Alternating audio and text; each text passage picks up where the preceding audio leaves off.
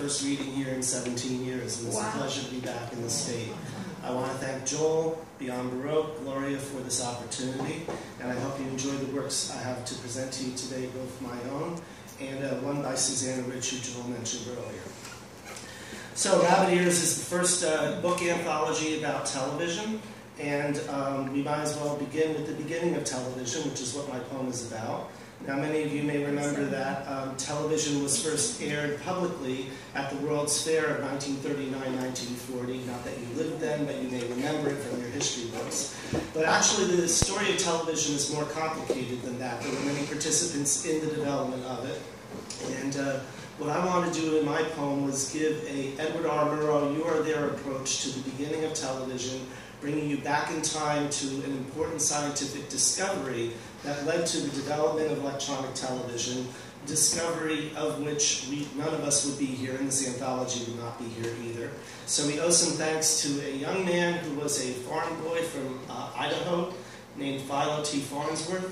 This is his story. Conceiving television at age 14, atop a plow in Rigby, Idaho. Steam pervades, potato to potato.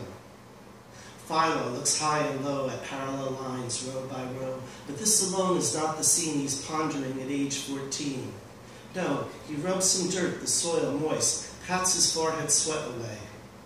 Not much choice today, this scene in Idaho at age 14, a time with swimming holes and having fun this humid summer of 21. Yet here he is with horse and plow, his mind getting all fanciful again. He dreams of pictures that fly through the air, but how? The stack of magazines in attic loft, the summer boredom scene setting in. And row by row it goes throughout the afternoon. Boy knows of spinning discs and of machines, trying to break images to electricity, but that takes speed they simply do not have. He taps his forehead, think. A drink of lemonade would be quite keen right now, the blade of plow at rest atop the soil. Like many teens with magazines, he dreams with quiet passion. Magnets and electrons light into electric, back to light. This might work with a cathode ray. Yes, any teen who spends time with electric magazines in attic lofts in Idaho in 1921 would know about a cathode ray. But here today in steamy heat, a wisp of hair has dropped across his brow. A sweep of hand from forehead top to back, edge of right thumb at rest atop his ear. It's clear that speed and image size are key. You see, the image is a block. You have to break it down to microscopic size. He yawns, his teen eyes close, he sighs. His eyes reopen. Sighs. How do you break the picture block to manageable size?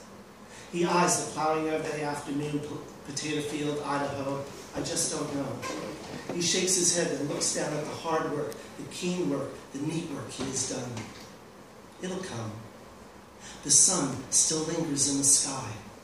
And when it sets, all fireflies and stars, and no more toil. I do good work, a smile. Look at those lines of soil. A perfect line atop a perfect line, row by row by row. I know.